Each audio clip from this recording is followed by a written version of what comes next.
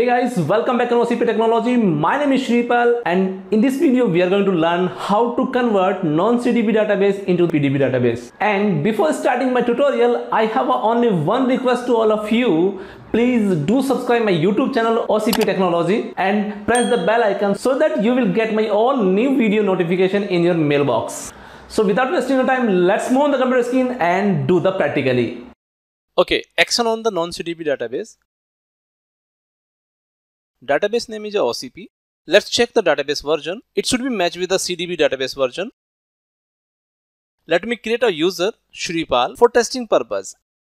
Also create one table inside this user, insert some records. Let me do it quickly.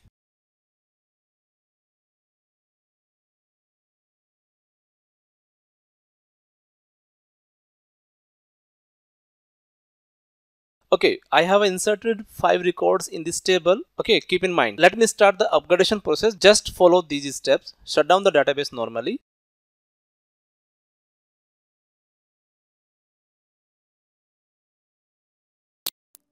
Startup database in mount stage in exclusive mode.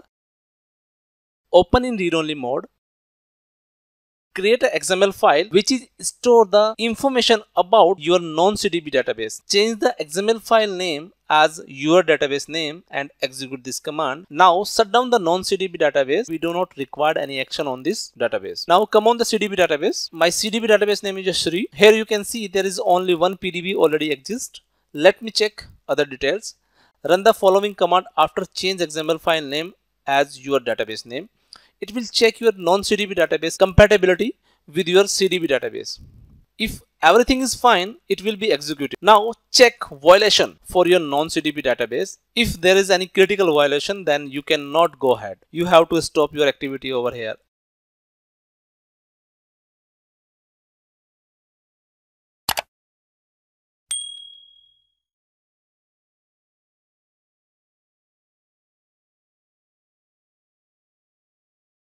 Okay, it is showing 3 warnings over here which we can safely ignore. Let's create a pluggable database which is the new name of your old non-CDB database. Enter its detail carefully.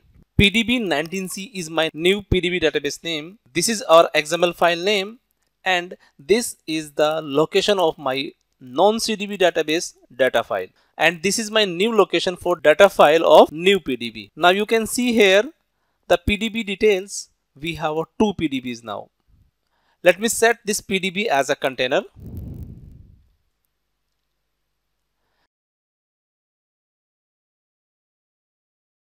And run the following command which is totally responsible to convert your non-CDB database into the PDB database. Let me execute it. It will take time in execution. So let me fast forward the video.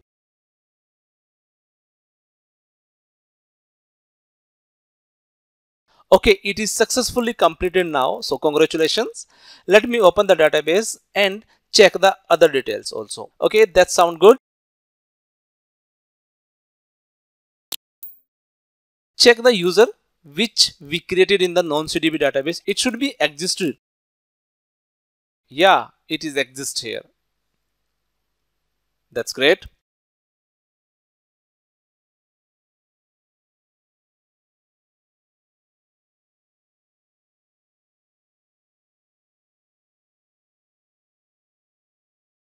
Finally, our user and its data is exist here. So congratulations, you have successfully migrated your non-CDB database into PDB database.